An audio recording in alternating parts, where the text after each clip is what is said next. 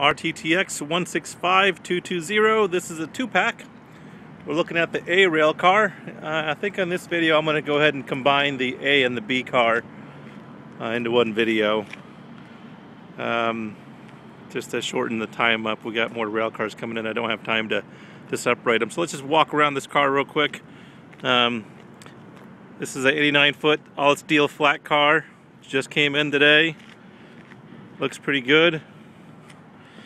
And when you're looking for damage on these cars, you typically want to look right inside here. That's if they ever derail. That's where they'll hit the rail and have damage. But that car looks really good. Just walk around it. Oh, this is interesting. So this car here, you can see it says Unit A there, right? But you can see where it used to be Unit C. So this car was at one time part of a 3-pack, but then they changed it to a 2-pack. Why, I don't know, but that's just kind of interesting. Car style is a 2 BSF 11.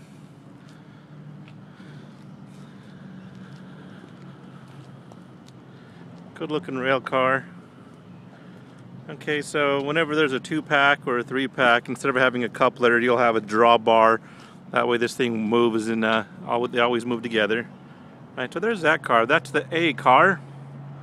All right, great looking car. Now let's look at the B car.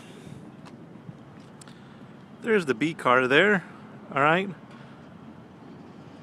And the B car is actually the first car in the pack, not the second car. I know it's kind of odd, but that's just the way they do it. And we'll look for the stencil on this that'll say Unit B. And there it is right there. Unit B. So why is this one Unit B and the other one Unit A? You can see the same car number, Rttx 165220. Why is this one Unit B and the other one Unit A? Well, it has to do with this little thing right over here. That's called the handbrake, right? The handbrake, there's a mechanical brake on one end of the rail car. This is considered one rail car, even though it's two rail cars together. It's considered one rail car unit. One rail car unit consisting of two rail cars. So the B end is where everything starts. Everything gets numbered based on standing on the B end, right? So if you're standing on this rail car right here, there's the brake. This is the B end, the brake end. So everything on this side is the right side. Everything on that side is the left side. This is the B unit. That's the A unit over there, okay? So we'll just take a walk around the B unit. Take a look at the center sill. That's a nice straight center sill. C7 by 12.25 crossmember over there.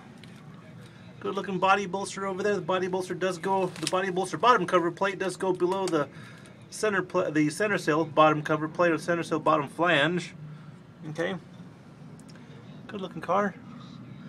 Looks like 3x6 longitudinal cross members. All steel deck, looks fantastic. Alright. You see the side sail completely flush deck. Everything looks really good here. Same thing, if this car was ever damaged, the damage would be right inside here, right? That little transition area, but it looks fantastic. This car hasn't been involved in a wreck or anything. All the cross members look fantastic. Alright. We passed by that transition area of the center sill. We'll see what we're looking for as well. Right there. The deep section, this is where all the damage happens, okay? Other part where, oh look at that, that's a brand new wheel there. That's brand spanking new. Look at that, look how pretty that is. Brand new roller bearing. Huh, nice, you can see that's all nice and shiny, and the other one is not nice and shiny. You can tell that's new. Other place where they'll be damaged at is this corner right here. If it gets sideswiped or if it hits something else, that's where you'll see damage at. Like that one over there, you can actually see, I don't know if you can see it or not, but it looks like there's a wee little something there, right? It hit something, but insignificant, nothing major. Okay, this is the drawbar here. That's how the drawbar looks up underneath there. All right, fantastic. Take a look at the center sill. Looks great. Right, so obviously if the side sill, which is this piece over here, you know, if this isn't being damaged and that deep section isn't being damaged, that means everything underneath here is going to be protected as well. So all this will be in great shape. So there's no telltale signs of any damage. Okay, so this is the B unit. Let's take a look again at the A unit. They're identical rail cars. Okay, let's take a look underneath.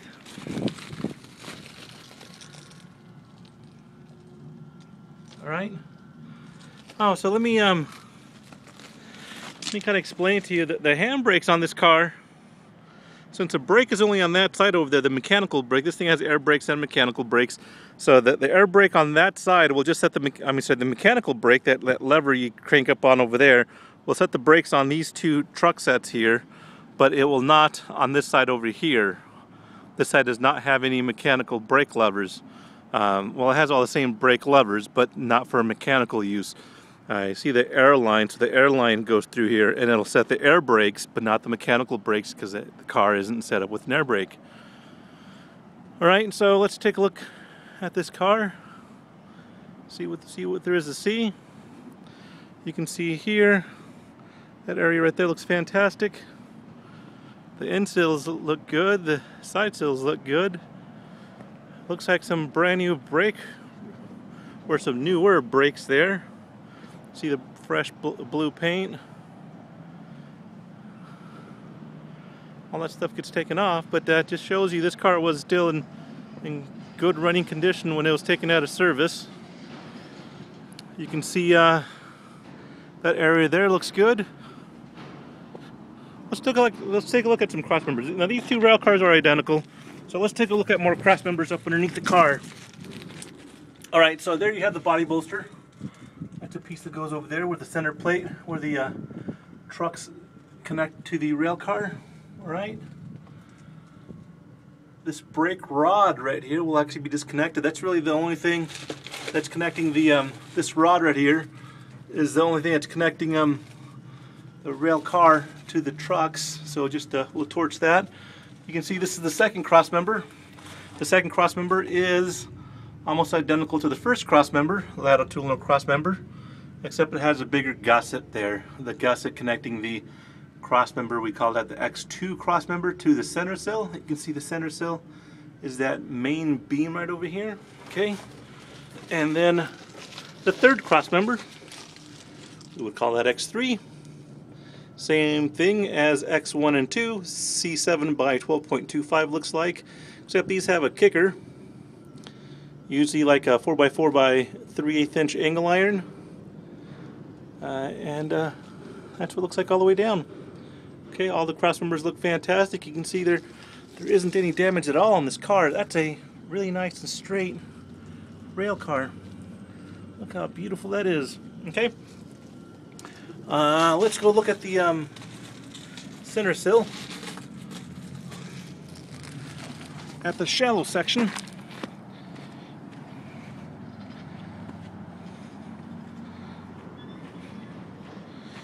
So you can see here something was kind of scratching this thing up here, but that's pretty minor stuff. There really isn't any damage to this car. Very minor stuff. And you can see here the rub rail, these rub rails right here.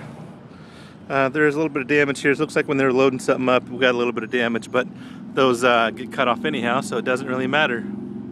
All right, let's take a look at the center sill. What that looks like. All right, looks really good. C7 by 12.25 cross member over there. That'll be the X1 cross member.